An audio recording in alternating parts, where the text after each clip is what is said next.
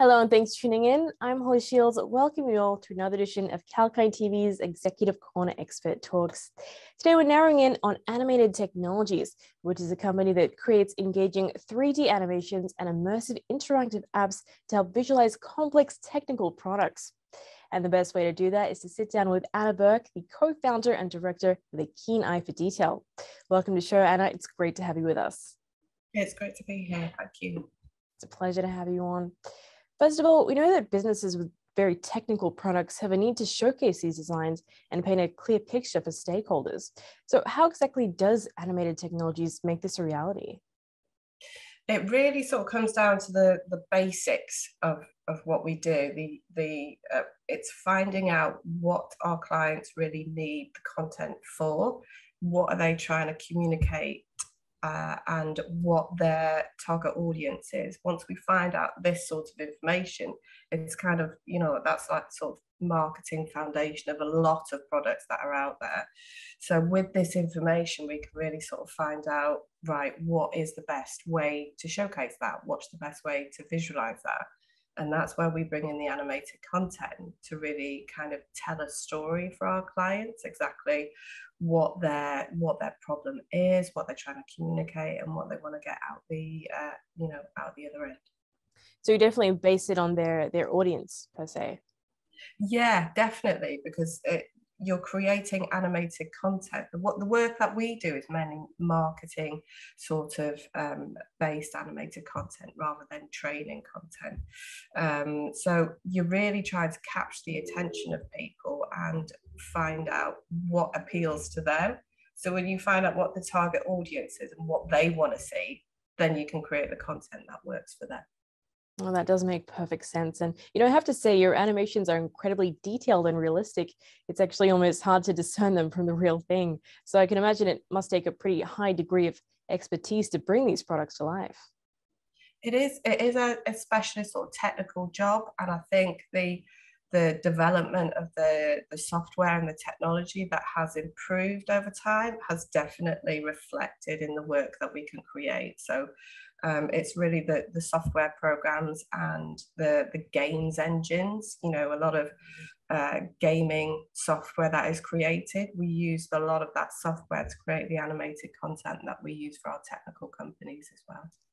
That's actually interesting to think about. It does make perfect sense when you say it, but I suppose that that degree of graphic design and a high level of detail there is often used in the gaming industry. So it's interesting that you work with that.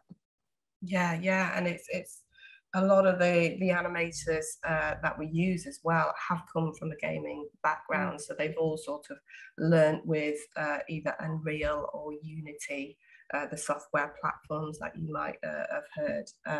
So yeah. Well, it sounds like you have a great team on board there. And one thing as well, I'd love to know is how great the demand is for realistic 3D animated solutions. I mean, I can imagine it's skyrocketed quite a bit on the back of the recent manufacturing boom. Yeah, I mean, I think with B2B, which is mainly the sort of industries that we work with, there is a demand for illustrating what you do and your technical processes and getting people to understand what it is that you do.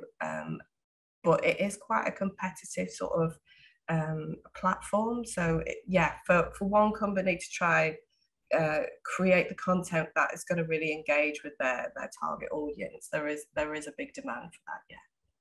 Right, and I can imagine that it has ramped up in recent times, and I'd say perhaps that your company has grown with it. It definitely has grown. We're still a fairly new company. We're not a startup, but we're coming up to our 5th year now. So we're sort of establishing ourselves within the area and within the local and within the industry that we're in as well. So we're definitely growing. It's great to hear. It certainly seems like you're picking up steam there as well. And, we chatted just before on your clientele, so it's got, I can imagine, quite an expansive, I should say, portfolio of clientele animated technologies, from broad to niche markets, as I understand it. Could you maybe tell us about the various industries that you work with? Yeah, so we try and focus mainly on companies that work within the STEM areas. So that's science, technology, engineering, and mathematics. Not that we deal with mathematical companies or anything like that, but it's the STEM industries that we work with. But we are seeing that we've worked with within the aerospace companies. We're planning to work with nuclear industries as well. But the sort of areas that we have touched on as well is sort of medical and Internet of Things as well, with sensors. So industry-wise, I think if your company has something technical, then that's kind of the challenge that we thrive off then, is to try and visualize that and communicate that. It's really interesting to hear. And are you perhaps open to expanding your industry portfolio and perhaps your clientele as well to other markets or other geographies potentially?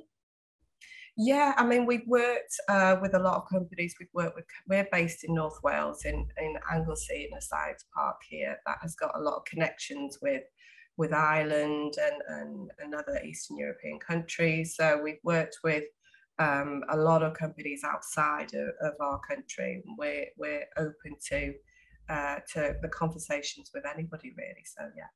That's great to hear. And I'd love to know as well what we can look forward to seeing from Animated Technologies in the year ahead.